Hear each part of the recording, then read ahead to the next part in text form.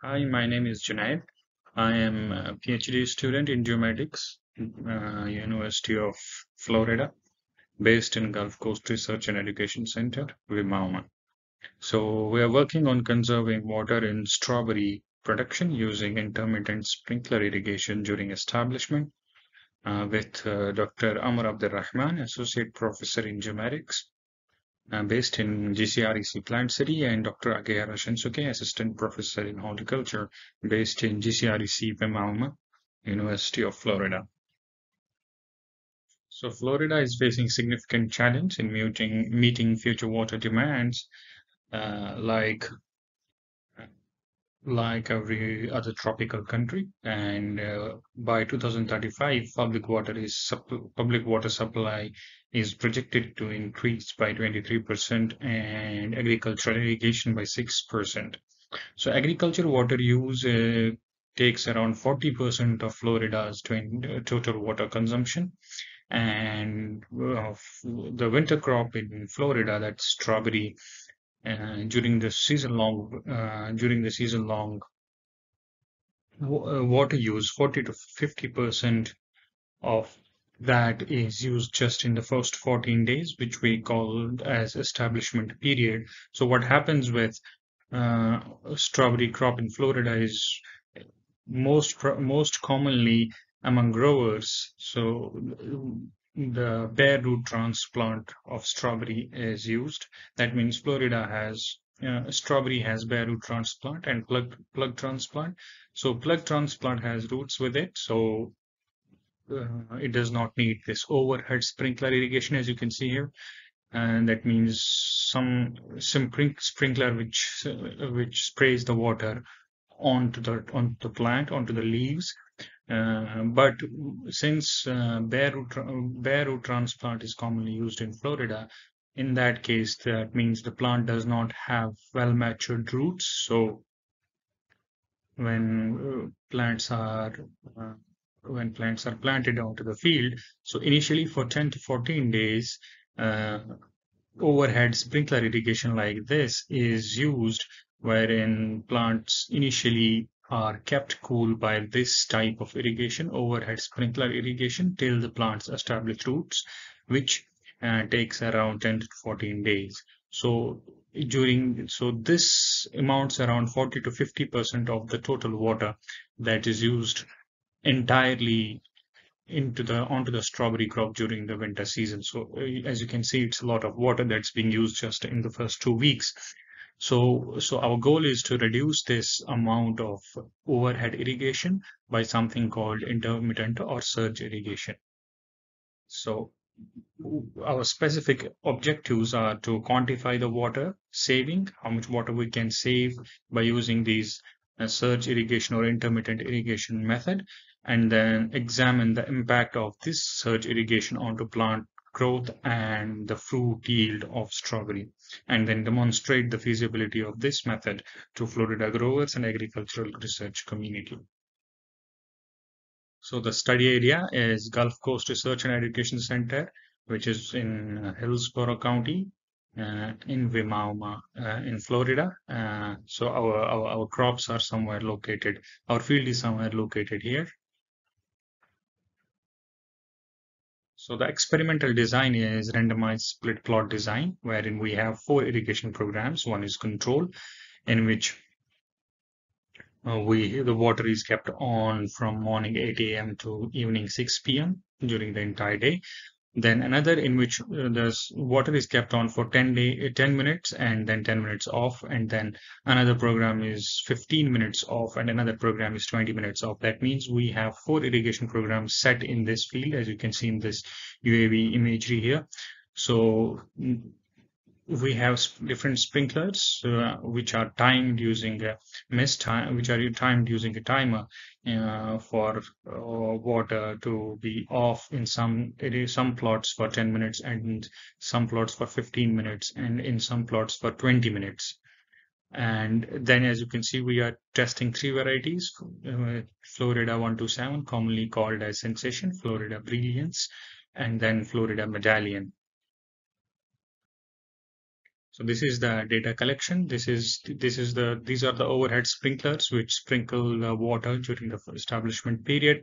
So during this period, we use this handheld thermal camera, and we collect the data 6 times a day at 2 hourly intervals from 8 a.m. to 6 p.m. At the beginning of the off period the of a particular irrigation program, and at the end of the off period of the irrigation program. So by that I mean, let's say if I am taking these pictures on a 20-minute off irrigation program, so I will go and collect the data when the sprinklers are just off, and then when by the end of this off period, that means in the 18th or 19th minute, I will go and collect the pictures again to see what is the temperature difference, or how much temperature has increased since we kept the sprinkler off, so as to see if there is any effect of heat or heat stress onto the plants later on. So then we also use a drone. This is the thermal drone. We collect data 3 times a day during the establishment period, morning, in the midday, and by the evening. And we also do this canopy projected area is also estimated by taking the overhead pictures of the plants at regular intervals.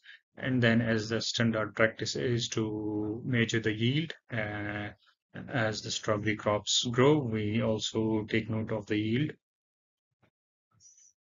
and then results. So here we have this temperature that was collected using the handheld thermal camera. So you can see on the x-axis you have time from 8 a.m. 8 a.m. These are the instances when the data was collected, 8 a.m., 10 a.m. And so on. And this is the leaf temperature, that is temperature of the leaves. And then this is the bed surface temperature, or the temperature of the plastic mulch on which plants are placed. And then this is start of off duration. That means when the sprinklers are just off. And then this is end of off duration. That means at the end of each program. So first we have this first we have this solid line, which is the control. As you can see, the dotted line is 10 minutes off. This dashed line with hollow triangle is 15-minute off program. And then dashed line with triangle fill triangle is 20 minutes off. So we can see the temperature is increasing with the increasing off duration. That means the heat stress or effect of heat stress, if there is any, would be more in the 20-minute off irrigation program, followed by 15 minutes and 10 minutes. And then by the end of the off duration, that means if we go at if this is an irrigation program for 10 minutes, so if we go at the 9th minute and collect the temperature, collect the pictures, thermal images, so you see there is a slight increase in the temperature for each program, 10 minutes, 15 minutes, and 20 minutes, whereas the control is same because the water is always on. And then same goes with surface bed temperature. We can see as the off duration increases, temperature increases, and then both in the start and end. But then by the end of the off duration, you see there is a significant increase in the temperature. If you see for the 20 minutes, it goes up to 55, while as at the it is start of the off duration, the temperature is around 44, and here the temperature range is 25 to 38. So this is just to give an idea that there is the temperature increase in both the plant tissue and the plastic mulch as the irrigation program is off. Then coming to the marketable yield. So what was there any effect on these programs on the yield? So let's see if we see Florida 127, or commonly called a sensation. So we have these letter grade here. So A means best, followed by B, C, D similarly. So if we see this letter is shared by all the programs, that means there is no significant reduction or change in the yield. So as we see in the month of December, January, and February, there is no change in the yield of sensation. If we take total also into consideration, there is no change in the yield, or statistically significant decrease in the yield. However, if we see, you can see there is a slight increase with off irrigation programs in the sensation. And then brilliance shows an increase of 25-35% as the off duration or increases. of duration of the sprinklers increase. So you have an increase in yield, and then Florida medallion also does not. You see, there is no significant change in the yield. In the beginning, in the beginning in December, you can see there is a slight dip in the yield, but it's not statistically significant because you find the same letter C in all the programs everywhere.